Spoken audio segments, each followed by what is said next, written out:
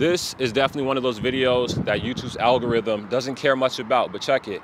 I don't care because I'm here to help at least one person every single video, and that's exactly what I'm about to do.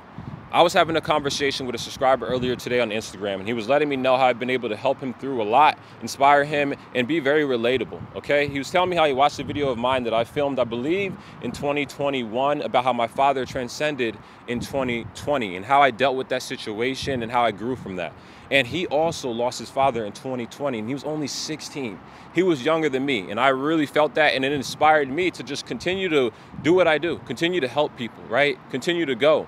And he was also letting me know how he got out of a 3-year relationship out of high school, just like me, and how it was very tough for him, and it's still very tough for him, right? And I was letting him know that you gotta be able to take your pain and turn it into power. You gotta be able to take your pain and turn it into power, right? Because one thing you have to understand, and I had to understand, is that you're not alone in this. And I feel like a lot of the time we're very hard on ourselves and we think like no one can relate to me, right? I'm going through all these things and no one can relate to me, but that's not the case, right? We're all humans sharing this spiritual experience here on earth. And we all experience a lot of the same things, just on different levels, different frequencies, right? You're not alone.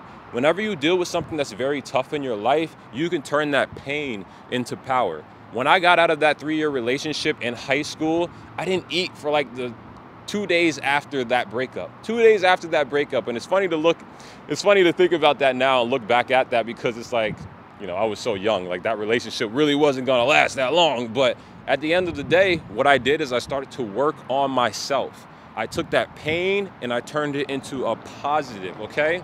I started to work on myself. I started to read more books. I started to train harder when it came to basketball. I isolated myself. I knew that I had to be better. You have to keep in mind that energy never dies. It just transfers, right? So whenever you deal with pain, you don't want to just ignore it, right? Because if you ignore it, it's gonna come back. It's not gonna go anywhere, it's gonna come back. So what you have to do is take that pain and fill it with something else, something positive that's gonna be able to help other people. Help other people. You're never gonna deal with a situation that you can't grow from or that you can't, feel better about. Whenever you're dealing with some type of pain, always know that there's somebody else out there that is dealing with a similar situation, okay?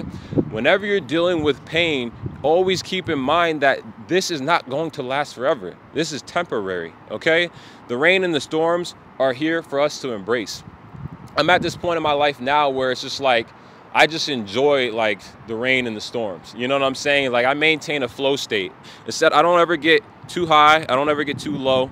I just maintain that flow state, right? That flow state where I'm just detached from anything that might lower my vibration, and I maintain a solid energy, right?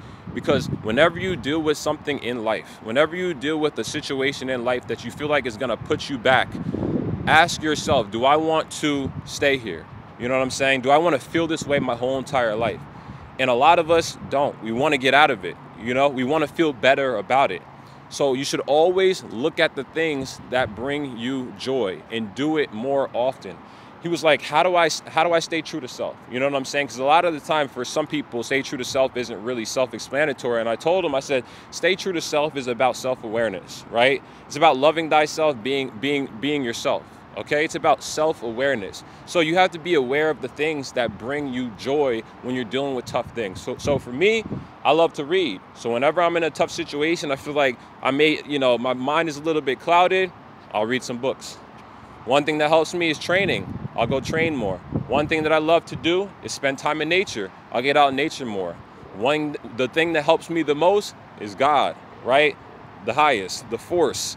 God is always going to keep me faithful, because he asked me, he's like prayer for you. Like, what is prayer for you? Prayer for me is me practicing my faith and building my relationship with God, right? Because when you pray, you're not in fear.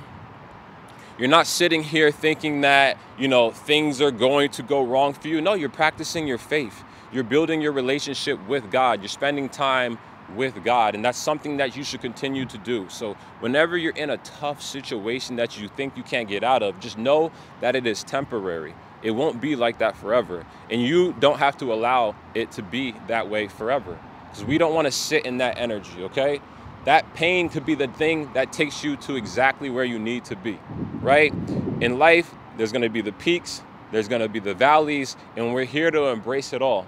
And just know that you're not the only one that's dealing with a tough situation, and there's other people out there that are rooting for you. Hey, I'm rooting for you.